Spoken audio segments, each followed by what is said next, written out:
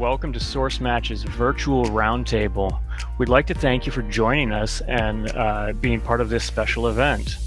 Today, we're discussing the impact of the pandemic on career and education decisions. Our hope is that today's conversation will provide you with valuable insight as you respond to the effects of the pandemic in your professional life. I'm Gabriel Wilkinson. I'll be moderating our discussion, and joining me are our esteemed guests. Dr. Randy Wilt, lecturer at the University of Texas at Austin's 𝘄𝗵𝘁 School of Business. Armand van Oostrom, senior lecturer on supply chain operations management at the Hague University of Applied Sciences. And Bogdan Negru, vice president of solutions with SourceMatch. Together, we want to answer this question. How do you go about handling your career and professional progression during this crisis so that your skills and experience are still relevant once the pandemic has passed? To start our dialogue, Randy is going to speak on something that millions of individuals have faced this year, career shock. Gabriel, thank you. And once again, we do appreciate everybody joining us for this roundtable discussion because it's a very relevant time for us. And the topic we're going to start off with is that the phrase, the career shock. And most people don't really fully understand what career shock is. And basically just a very simple definition of it is a disruption or some extraordinary event that's caused by some external factor outside of your control.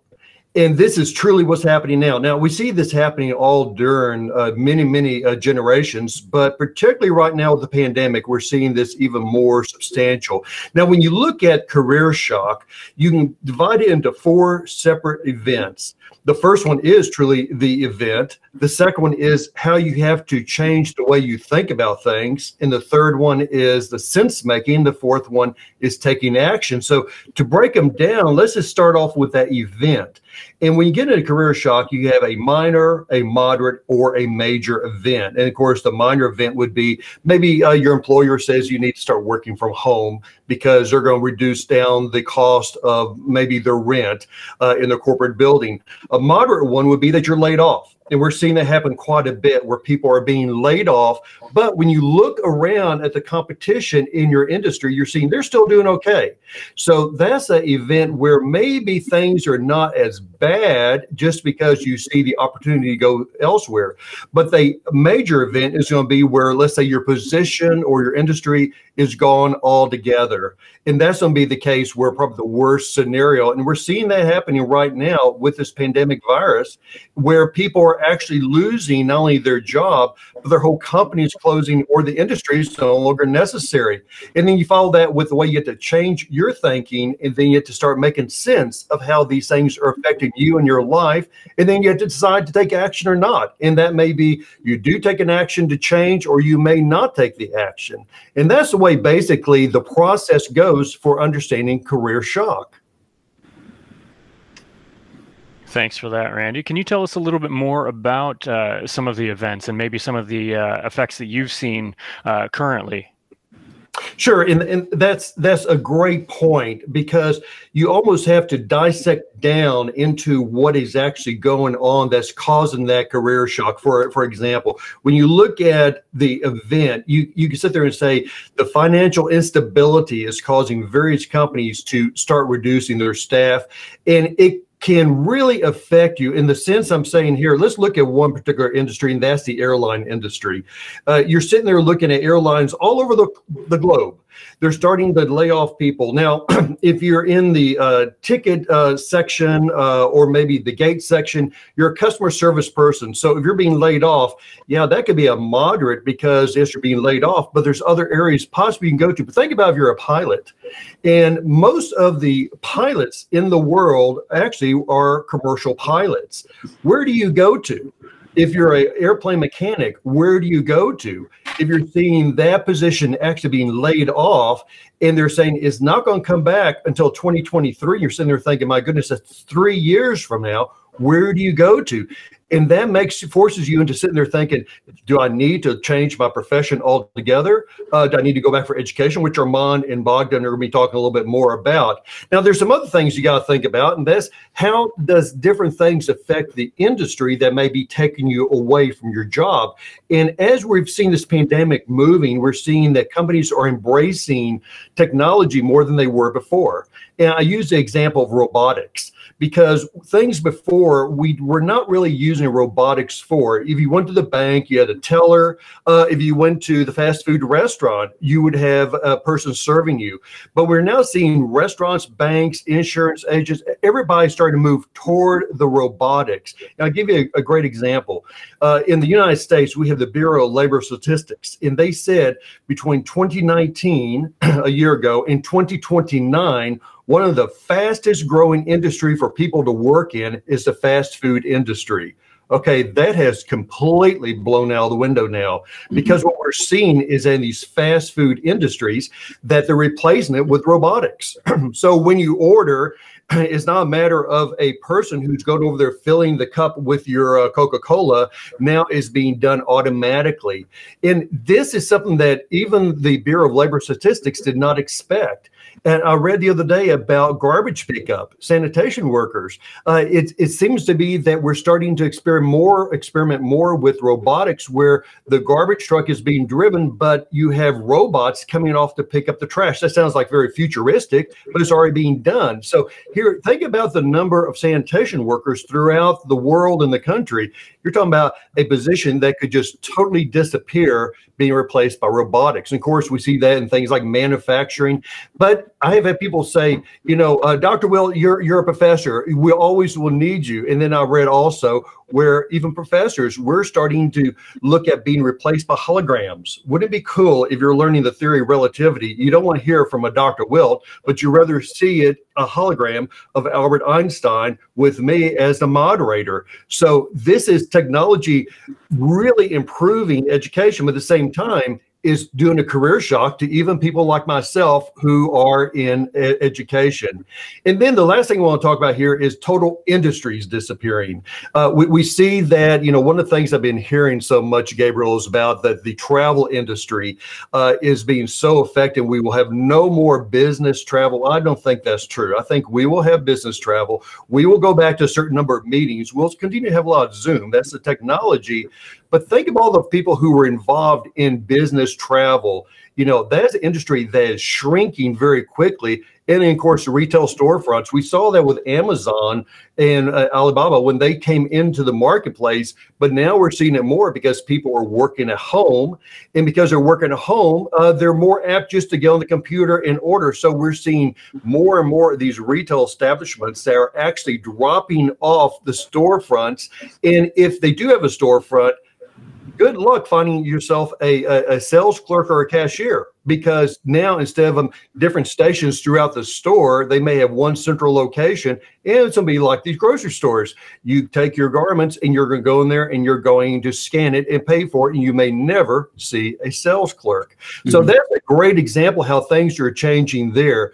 And the last one I really do want to mention is healthcare, because I've always felt like healthcare is a very interpersonal relationship between you and the nurse, the career medical assistant, people and the doctors who are taking care of you. But again, I was amazed when I was reading about vital signs. You know, your heart rate, your blood pressure no longer are going to be taken by an actual person coming in, but you'll have robots going from room to room.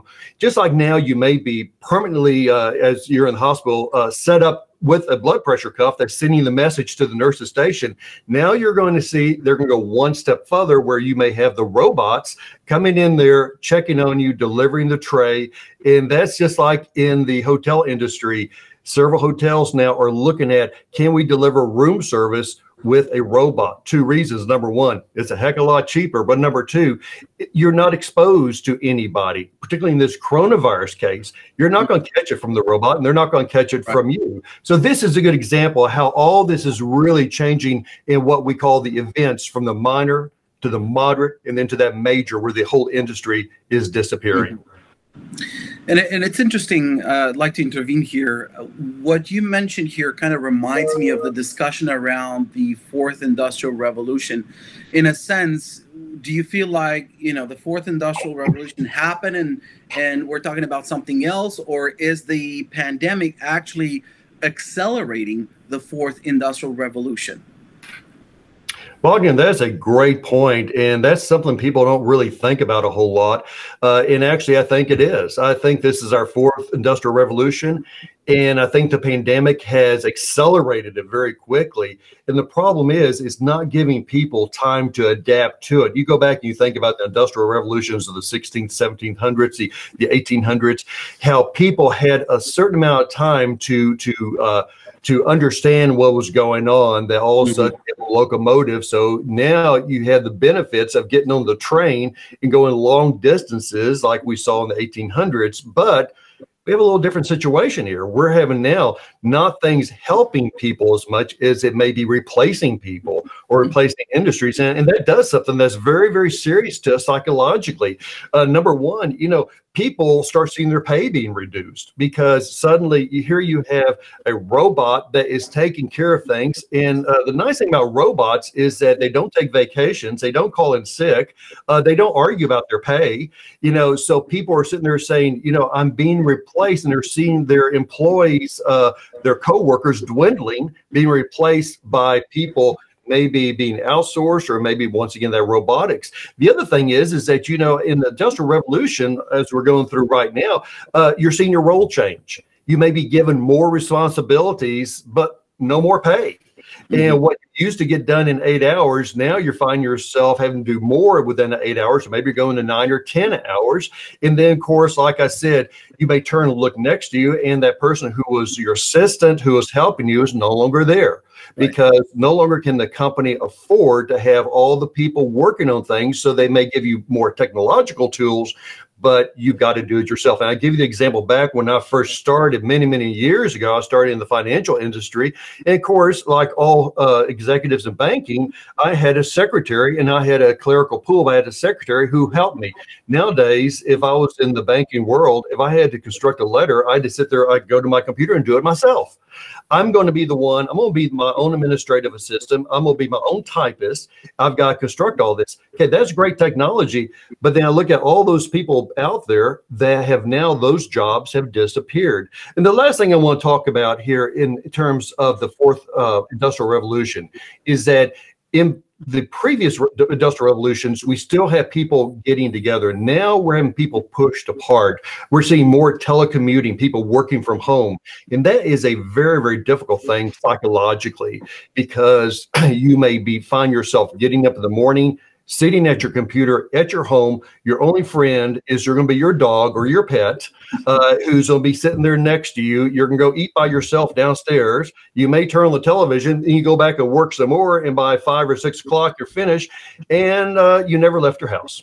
So psychologically, there'd be a serious problems with that. And this leads me, and Bogdan, I appreciate you mentioning that, because that leads me over to the whole thing about how you have to change the way you're thinking about things. And very simply, one of the things we encourage people to do when I'm teaching in organizational behavior is that you've got to plan for the age 60. Now, you've seen this for years and years in the insurance and retirement industry. Think about the day you're going to retire, plan toward that.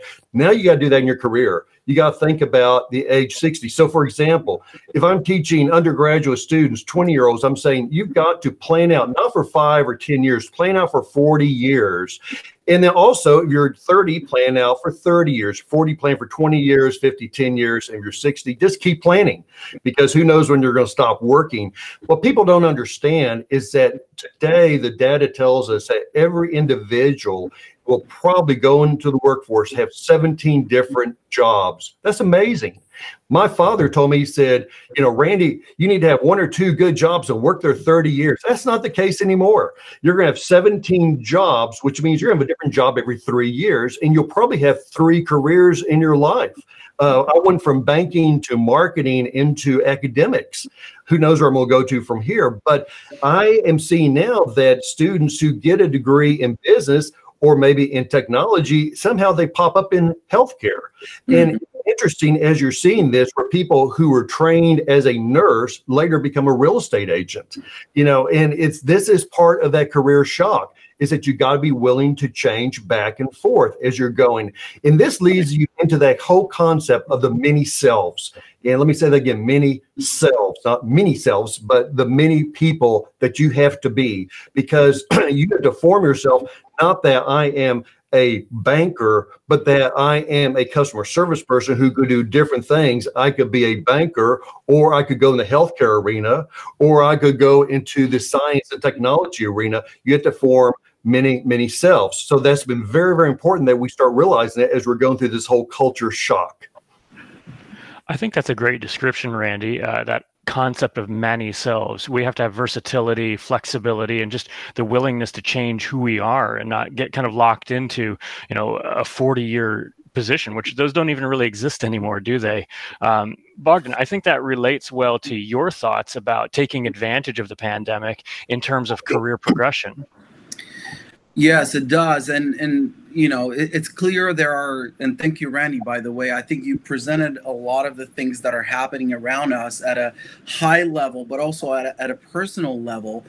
And especially at the high level, part of things, there are things that we cannot control, right? There's the virus spread, there's the impact on the economy, there's direct consequences for businesses that had to put the lock on, people that have lost their jobs and they need to work better, faster, more, and without any additional incentives, and so on, you name it. However, there are certain things that you can influence, that you have control over. And these are the things that I'd like us to look at a little bit more. And there are a couple of aspects that come into play, but really the time, the energy, the resources that you have control, there are around you, there are in your hands, your time, and so on. So that's where I'd like us to start. How do we effectively control those aspects that we have an influence upon? Well, there are two major aspects to this to that answer. And first of all, you have to look at the strategy that we need to have in place, just like Randy indicated. If you look at the next 60, 40, 30 years, depending on where you are in your career today, and you are faced with this pandemic, if you don't have that long-term lookout, then your first instinct, your first temptation is to pick up the first thing that comes at hand, the first offer, the first offer that has a salary that perhaps saves you from this situation you're right in if you lost your job, for instance. However, I'd like to make the case for a strategic approach to how you deal both with the pandemic as well as the long term. So put the strategy before any immediate actions in your career. That's the first point. The crisis is a perfect situation and context to just pause, kind of hit the reset button and spend time to intentionally think about your career. The intentionality of it is extremely important, because typically we just react to what's going on, in our environment. And so becoming proactive and intentional about our career is what's important. And the first place you start looking at is really just be brutally honest to yourself. Are you fulfilled with what you're doing right now within your job, within your current career? Are you playing to your strengths? Are you aligning those strengths with your core purpose? Is it what you want to do? And asking these questions, or in other words, your big why, is important, because it's going to be the foundation for whatever you decide moving forward.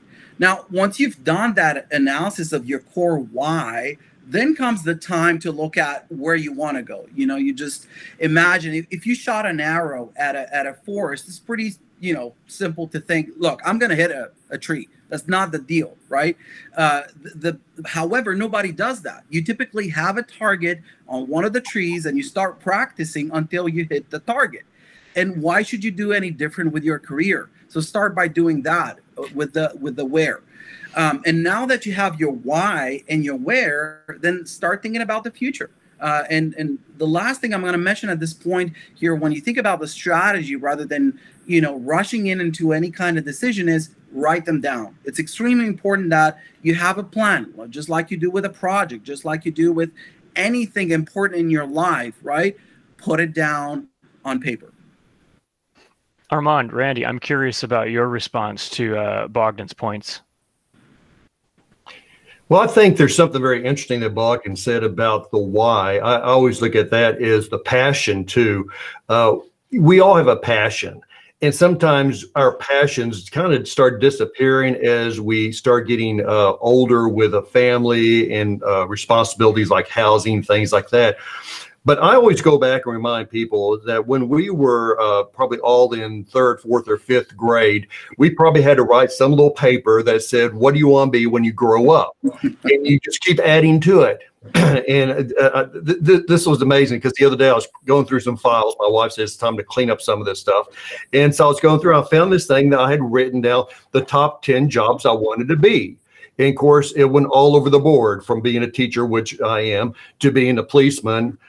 Somewhere in there, I want to be a construction worker. But it's not wrong to keep that list going. And because now we see ourselves entrenched in a certain career. And I went back and I started thinking, you know, if I was to write down now the 5 jobs I think would be pretty cool to have, you know, then I'm doing what Bogdan is saying. I'm shooting an arrow, and I'm going to take those, instead of the forest, I'm going to take those 5 trees. I'm going to shoot an arrow and see which one of those 5 trees that arrow may hit, and say, this is where I probably need to start thinking to go toward if my current position is falling off. And of course, that goes back to the issue of how do you get there? So at that point, Armand, I'm going to let you add to what I was saying there.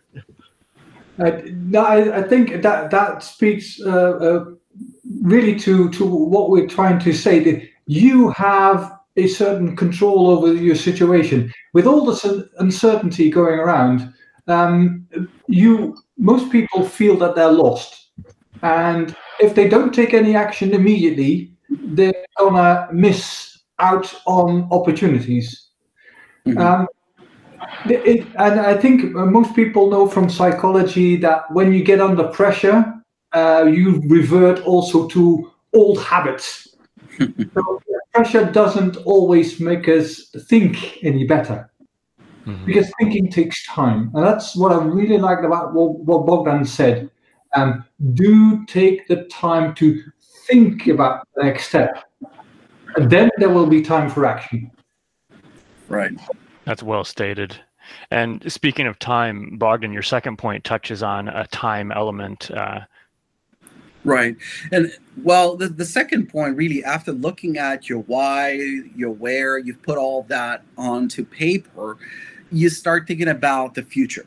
And if you're like me, you don't have a crystal ball, you cannot see, nobody can guarantee you what the future looks like.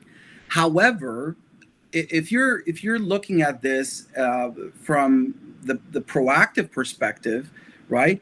Look at those that do watch the trends. They analyze the trends.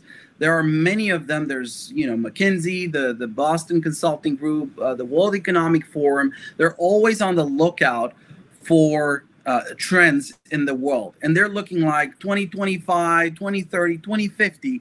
And when you see those numbers, the first thing that you're going to start thinking about is like, why do I need to think about 2050? That's because those are very high probability indicators of what the future will look like. So start by looking at these trends, and if you want specific industries, let's say, as Randy indicated, if you have a passion for marketing, start following marketing. If you have a passion for entrepreneurship, start following that. But look at them on a regular basis and look at what is the future most likely going to look like. And working your way back from there, look at the kind of skills, the kind of roles, the kind of job requirements that are going to be needed to fulfill those trends. And if you establish 2 or 3 of them that are slightly adjacent, then you have you have the possibility to set out a strategy for yourself. And so when you look at that delta between, you know, where you want to go based on those trends and where you are today, then you can start working and become the project manager for that strategy, for that career path that you've set for yourself and that intentionality that you have thought about. And so look at the project in itself. And again, 25, 60 years, you name it, it's huge. It's just hard to think about it in terms of 100% probability. But break it down. Make some small milestones you can work with as of today, as of this year, as of the next month to get there. And an additional step is to validate it with experts. I mean, once you you decide on the markets and the industries you're most interested in, then start thinking about who are those people that I need to connect with that are there. They're the veterans of those industries that you need to validate your plans with. And that's where I would start, maybe by LinkedIn or, you know, conferences or whatever virtual events. Make sure that you use your time wisely to validate with the experts. And at this point, once you have that in your hands, you've got a plan. You've got a starting point, and you've got your first step on your way to that long-term strategy that we spoke of. So in order, just as a quick recap, in order really to think strategically about your career progression, even in a pandemic, start with a strategy. And then once you have the strategy, look at the future, make the delta of where you are today, put it on paper, and you've got a plan. That's well stated. And if any of our viewers are currently in that strategizing phase and are considering further education as one of the steps they need to take, I'm curious, Armand, is as a possible step in career progression, when is graduate education a sound choice for an experienced professional? That's actually an excellent question, and I'd first like to thank Randy for his clear views on what this COVID-19 crisis does to the world and what it means to us. And of course, Bogdan, you already pictured that you should be acting proactively rather than reactively.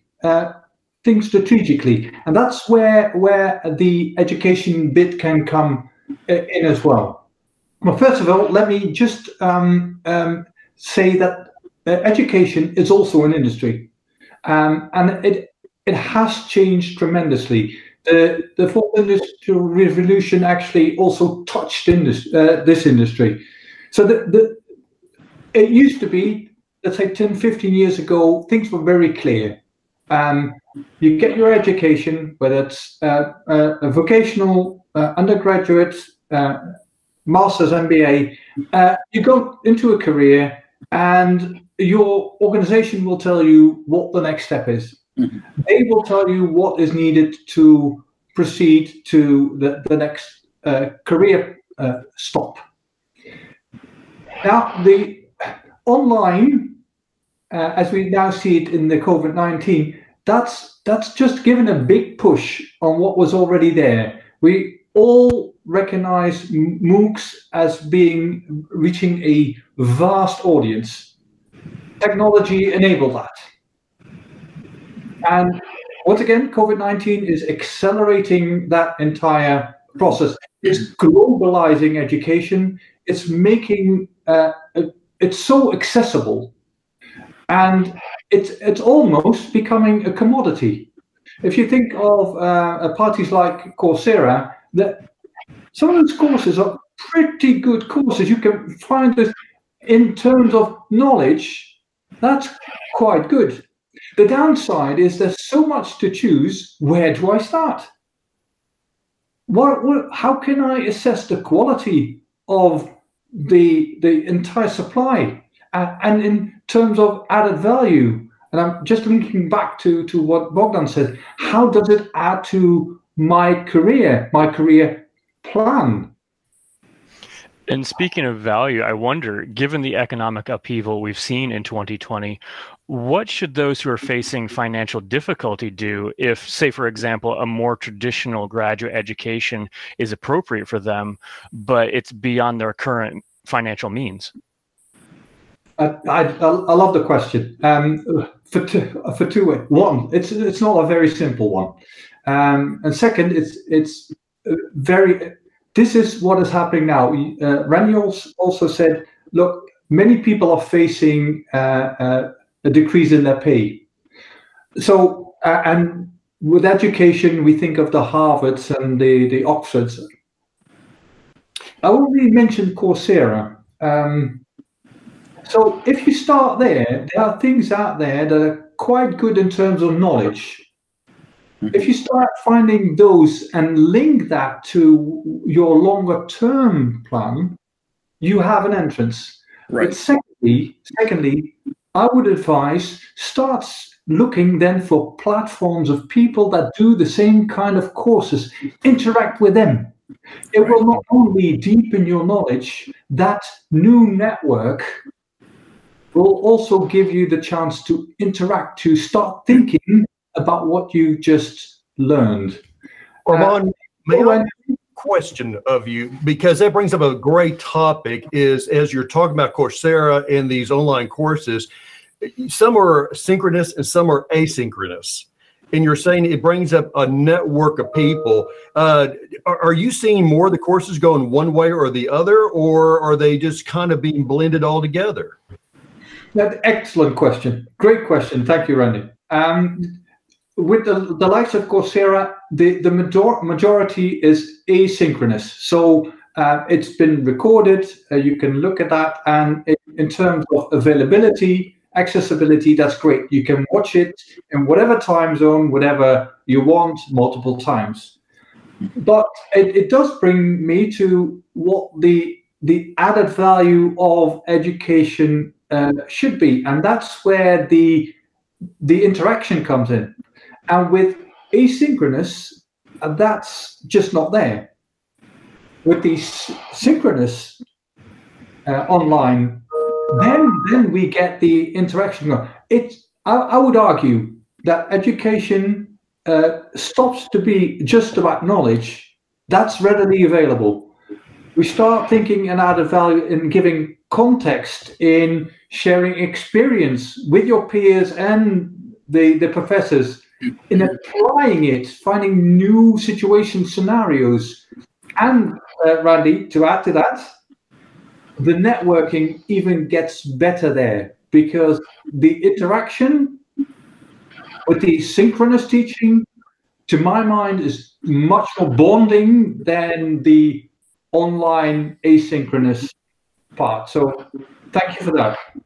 And I'd like to kind of add to that in a sense. There's also this idea and question that's being raised for universities themselves. You have the traditional institutions, right, even private ones that, are considered the top tier universities for MBAs and so on. I do think they're in a process of being challenged about the traditional model, just because, first of all, it's extremely expensive. So, we've started seeing a lot of universities saying, look, we've given up on the physical in-person course and courses, and we're transferring to online. More than that, especially in the US, and I'm sure that this is true elsewhere as well, with your initial question, Gabriel, that you cannot continue as a university to charge the same amounts of money. The financial pressure on everybody's lives today, that most likely is going to extend and most likely worsen, if we take the analysts to their word, until at least the end of next year. That's going to cause ripple effects in the academic world as well. So I do think that we're at a crossroads for traditional education, and institutions do need to come up with ways to compensate, like Armand suggested. Look, you got to do synchronous, or maybe a combination of synchronous and asynchronous, and move the whole thing online. And we know of a few universities that started this year, and they ended after a couple of weeks because they just started having too many cases of COVID. So I do think that this is an actual opportunity also for the academic world to reset and find innovative ways to move to a system that supports the needs within the pandemic that I believe will also bring about how things are going to be dealt with post-pandemic as well. And I think you bring up a good point there too, Bogdan. You mentioned earlier about an industrial revolution. This is kind of an educational revolution of sorts. And I do think, especially in the US, where higher education is not as subsidized as it is in other countries, whether it be in Europe or across the globe, and there is that high cost. We've seen recent headlines of students outright protesting the high fees of going to university when they're actually just staying at home and taking online courses. Now, on the positive side, it seems like a great opportunity for more people to get more education more readily. So, that's that silver lining. At least that's kind of the feeling that I have about it. And may I add, Gabriel, too, is that when Armand was talking about Coursera, I had a friend whose child decided to take the Coursera courses, but I did not realize this, and maybe Armand, you do, is that some of those courses are set by major universities, and if you take the whole series of them, you can end up with a degree from a very, very prestigious university with never going to the university, but learning there from some of their outstanding researchers. And not that this is a commercial for Coursera, but I think we're going to find more universities starting to do the same thing, where we're going to have major researchers, and they may be co-opting with other universities to offer this. And like you said, Gabriel, is that the cost of picking up and moving to Boston, Massachusetts, and living there at that high expense, or can you take a course on Coursera from Harvard? So I think that's something that we always are seeing changing constantly. Mm-hmm. Yeah, there's an increased added value to online learning, isn't there? Armand, I think. Yeah, oh, go ahead. That's a good observation, Randy. You can get courses from MIT on Coursera. So the divide for me is getting knowledge versus learning. And that's where you and I just circle back to what Bogdan was saying. If you get your ambitions clear and you share and sharpen that with people around you, by the way, pick those people carefully. You want to get candid feedback rather than, oh, that looks lovely. No, it has to be really on the mark. So, and then start to use your networks to see the level, scope, and content. And yes, Coursera courses might be among them, but that might not be everything. If you look at specific courses, what they don't do is what I see is more and more needed. This crossover, this intertwining of technology and business. Business students without any hunch of technologies, the use of sensors or artificial intelligence, they will not know what they're talking about. Their business models will not be longer valuable. The other way around, I know all about the technology, but I have no idea how to apply this in, again, the real world.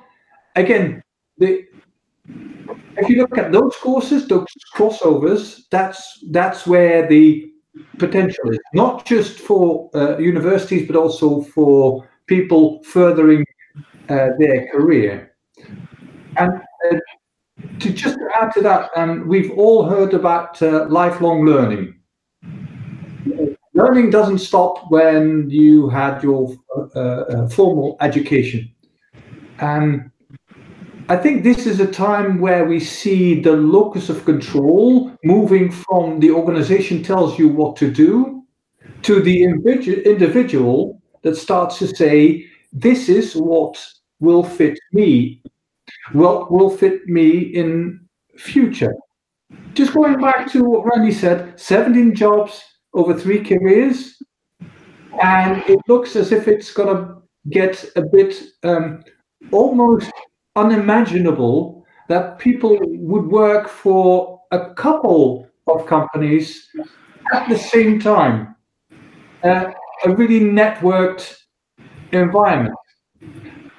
But if it goes through lifelong learning, but you have to plan it carefully, and that is exactly what I picked up also from what Bogdan was saying. Absolutely, and thank you for that. There's one aspect here that I'd like to add. I think the idea of continuous and lifelong learning goes well together with planning out your career path. And the truth is that we all have to get acquainted with the idea that, look, education is not going to be a one-time degree you're getting. That used to be. If we're taking the numbers that Randy has brought up at the beginning of the conversation, with perhaps 17 jobs, about 3 career changes throughout your life, then I guarantee you that you're going to have to learn on a regular basis, yearly. I mean, set out time to learn, to grow, to work on you, not just on for your job.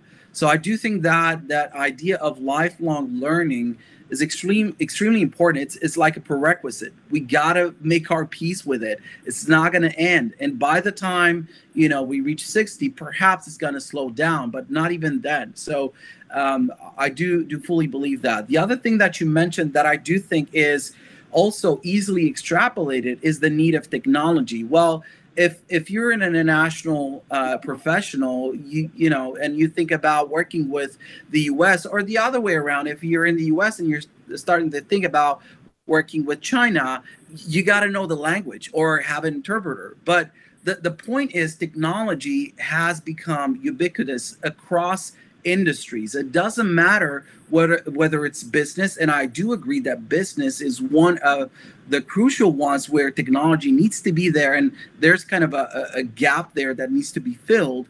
But whether you look at healthcare, whether you look at law practices or medicine, so it doesn't matter where you are, technology is going to be like an international language, practiced by everybody, used by everybody.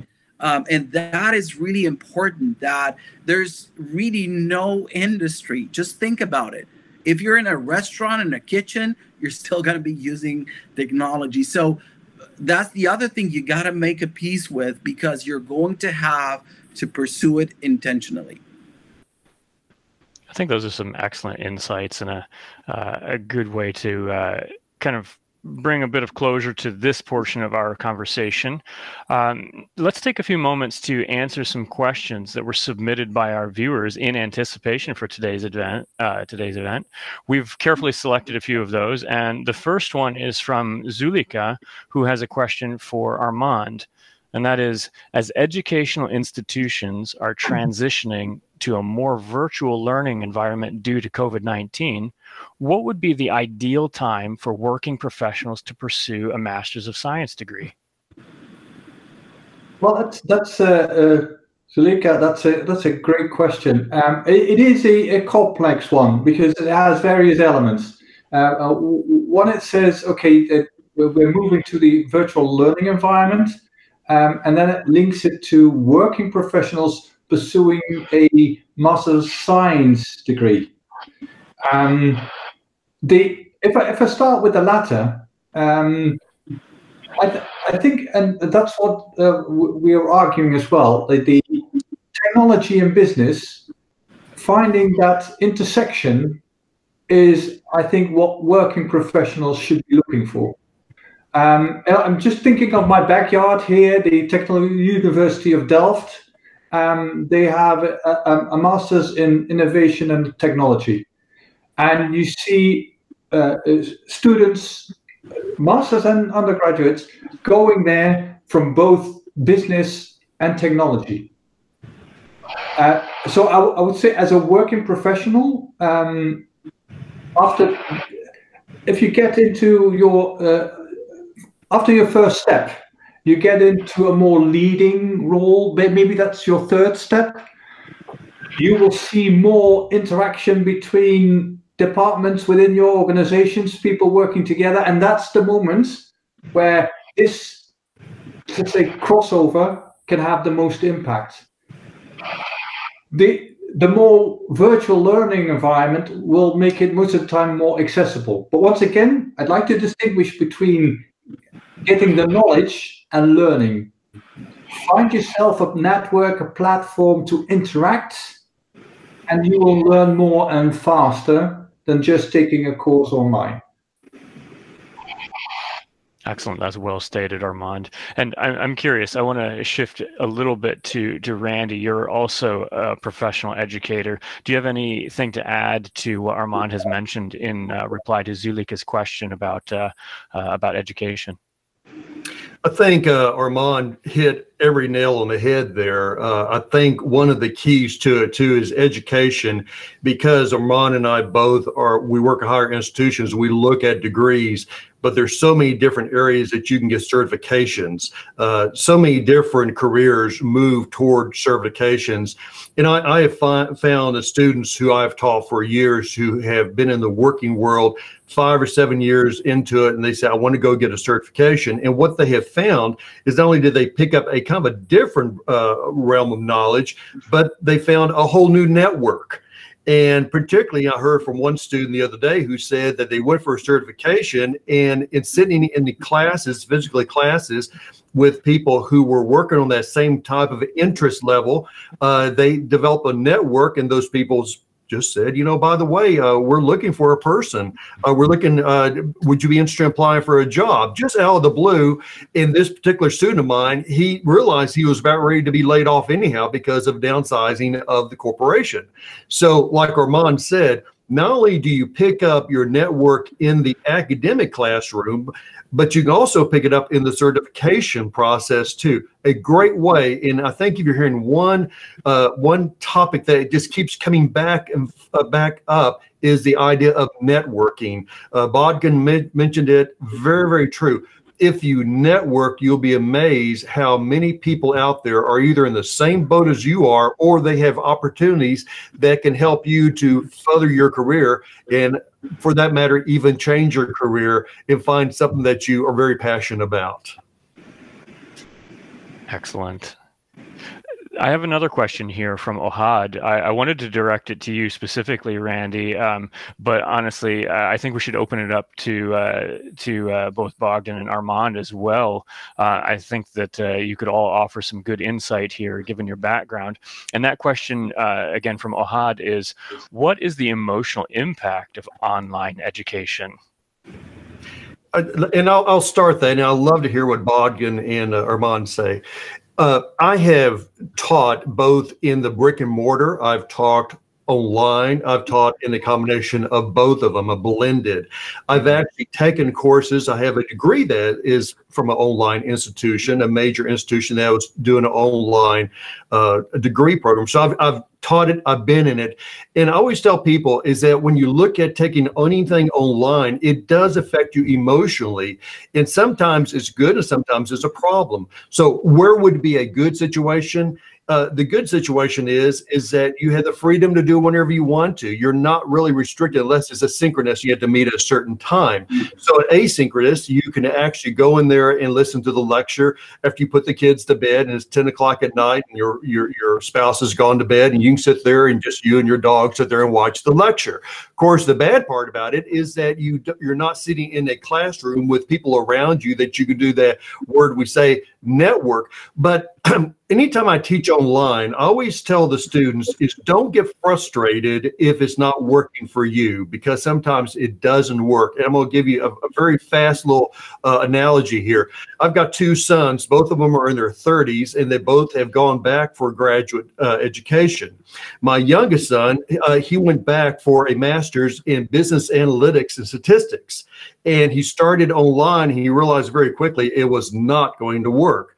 He needed to sit in a classroom with the professor that they can ask questions back and forth, and he could turn to his classmates and say, I didn't get that. He could stay after class and figure out, statistics is not easy. Now, the flip side of that is my oldest son, who he's a commercial pilot. That's why I talked about the pilots a while ago. He is doing his asynchronously because as a commercial pilot, he will fly and sit in an airport for up to 6 hours waiting for his next flight. So he could sit there and read the magazines, but instead he is actually doing his classwork. And it works great for him. He could go be in a hotel in a different city and sit there and read all the texts, do the exams, whatever it is. And then when he gets back home, he's got the next 2 or 3 days when he's not flying, spend all with his family. So in that case, it works. So this is the emotional part about it, is that you've got to figure out if it works for you, if you understand the knowledge and the content, and then what is the best situation? Is it to go to the class, or is it to be online where you actually are sitting there having all the freedom, unless you want to do the combination? And that's the synchronous, where you're actually watching the professor maybe 1 hour out of the week, and then doing the other part asynchronous. Now, I'd love to hear Armand's thoughts about this too, because Armand's I know you deal with online too. Yeah, it's inevitable, I would say. The aspect that I've observed is that the interaction with students, if that's lacking, their involvement gets less, they find it much harder to motivate themselves. There's a bit of a difference between the professional, because the professional has a sense of purpose more than, let's say, the 20-year-old. However, if you stick with online education, you have to find a decent replacement for that lack of direct interaction. And I'm sorry, I'm just circling back to the synchronous education, where you have smaller classes, but in a workshop setting, and sorry, the educational term is flip the classroom. They prepare something up front, and it's the discussion, the deepening you do, that's the value. And then it helps, and then it also helps to lessen the negative emotional impact of online education. Bogdan, do you have anything to add in terms of the emotional impact? Well, and again, I appreciate Randy's and Armand's input on this. From a business perspective, it's well known that companies are starting to feel that they're missing, and they're seeing their teams drop in terms of creativity and innovation because of that informal interaction you've got in the office, right? So there's the water cooler talks, or just like you do in class to ask your colleagues, I didn't get that. How did you take that information in? And so all of those interactions are well known to fuel creativity and different perspectives and so on and so forth. So in a way, the challenge today for businesses and leaders, regardless of the industry, whether it's education, business, or you name it, nonprofit, government, you have to think about ways to compensate for that. And I know companies that are intentionally putting time on the team's calendars for informal discussions and happy hours. And yes, they do have their limitations, but for many of them, coming back to the office is not an option. If anything, they are on an indefinite decision to not come back to the office. So, there is a challenge to come up with different strategies, and I do think this is going to work very differently for each company aside. There's no one size fits all for this. But you have to work out, you have to come up with ideas. And the first place I would start, especially in the business setting, go and crowdsource. Ask your team, what do you think would work? And start with that. Pick up a few of them and start charting a few trial runs to see how that goes. But it is definitely a pressure that everybody's feeling, and we're missing that in-person interaction that adds so much more value, and social interaction that adds so much value to everything that we're doing. It's like we're incomplete in many ways. So I do agree this is a major challenge right now. And I think that's a good point, that it does stretch far beyond education. It's into almost every aspect of life these days, isn't it? With the social distancing that we're having to face, both physically and on the emotional level. So thank you to Ohad for a great question that opens up this good conversation here. We have time for one more question, and it comes from Tristan, who asks, what areas of opportunity are opening up for young professionals? I'd like to answer that. And one of the ways I would look at this is simply similar to, for instance, how governments reacted to the pandemic. They looked at essential areas of the economies that they are responsible for. There's healthcare, there's the food, there's supply chain, believe it or not. And I remember specifically thinking about this when we were in the pandemic. There was a lockdown even in Austin and across the world. It was interesting that the stores still had food on their shelves.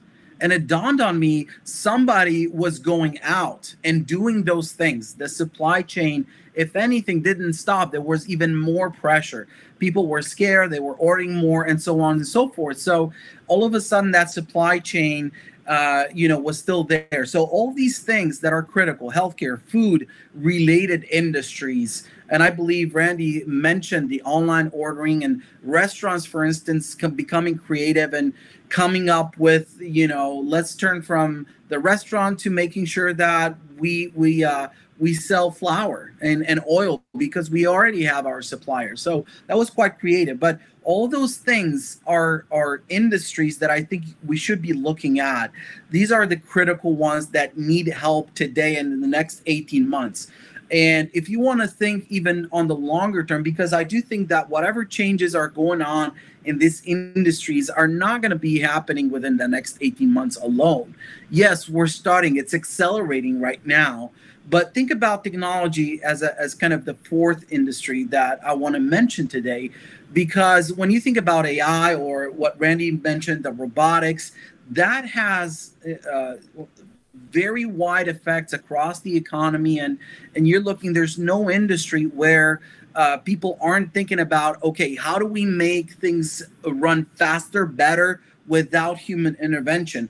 And just coming back to supply chain, there was this whole concept of low touch economy, where you don't have to actually interact with a person to be able to do anything across the supply chain, from the supplier down to the actual individual who gets the food at home. They don't have to interact with somebody. And I do think that technology needs to support that. If you look into healthcare, for instance, right, we were mentioning about all these devices, these sensors that transmit in real time, that also transpires into telehealth, right? So it's now, if before the pandemic, people didn't think about doing visits with their doctor, today it's the standard. So you look at hospitals or medical practices that had to find solutions. I remember we were at an emergency room a few months back with our son, and the thing is, the doctor brought in, like on this pedestal, this tablet that had a direct live feed to a person, a lady that took our personal data. She wasn't there at the ER, but she was at home somewhere in another state taking our information in. All of these things, they require technological support. So all that's going to be another industry. I do think technology will have to support development and all this transformation required in these basic industries. And that's where I would start to look if you'd like to think about making a decision. And I'm sure Randy or Armand might have their own input on this. The only thing I was going to add to that, Bogdan, is that for a lot of business people who are in business, we don't realize how we manage projects every day. And that is a growing area, project management.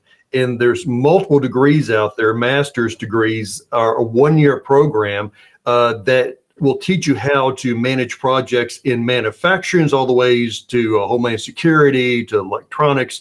And it's an area that I tell people quite often is that you don't realize you've already got the talent. You just need someone to help you to fine tune that talent.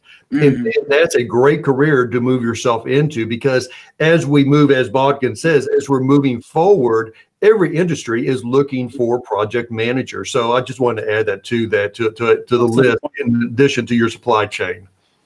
And even further, I would say businesses need young professionals to keep in touch with society. If you don't have a diverse workforce, so I think that companies will be looking for young people to come in, and they do have a comparative advantage in using technologies. If I just look at my children, how they use, well, every device in the house, they make it look so easy. Well, I'm still a one finger typer, if you will. Thanks. Great thoughts, Randy, Bogdan. Thanks. And let me reiterate that. Thank you all for those insights. It's definitely some useful knowledge for our audience. And to bring our conversation to a close for today, what would you each recommend to our viewers as the #1 action point that they can take today? As I started, I guess I will be the first to end it here with the takeaway. In my case, the takeaway is reaching toward the age of 60, planning toward that 60. If you remember, I said if you're 20, don't plan 5 or 10 years, plan for 40 years, realizing things are going to change, but at least you've got a plan. If you're already 60, just keep looking forward with things. The old idea that, hey, just go with the flow, that doesn't work anymore, because it takes a little bit to get an education. It's going to take you 2 or 3 years to go out there and get additional education or to study for certification. So you've got to start planning a little bit out to think about how I'm going to get there and where I hope to be in the next few years. And of course, things will change. A family, you have another child, you decide you're going to move, buy a house someplace else. But as long as you got a roadmap, then it really, really reduces the stress down in your life as you're planning to go forward. And I'll continue to take your lead here, Randy. I do think that the one thing or takeaway that I'd like our viewers to take from this is the fact that you have to be intentional about your career. Whether you're looking at 60 or 70 or 100, I had a friend tell me the other day, I plan to be here until I get to 100. What's afterwards, I don't know. But just think intentionally about your career and put it on paper. That's it on my end. Armand? So, yeah, from my side, I would say make sure education is an integral part of your career planning. Experiment, because there's a lot around. Don't be afraid to step into. So it's a bit like the example Randy gave. You start something, you find out, no, that's not for me. Those opportunities are there. So build your education into your career plan, but make sure you keep networking. The learning is from the interaction, not just from the knowledge. Excellent. Well, thank you, Randy, Armand, and Bogdan, for your time and for sharing your knowledge with us. I'm certain our viewers have found this to be time well invested and are now better prepared to continue forward as they respond to the pandemic and keep their own career paths on track. And we'd like to thank our audience. We appreciate your interest and participation. Stay safe, and we wish you a wonderful day and success on your educational and professional journey.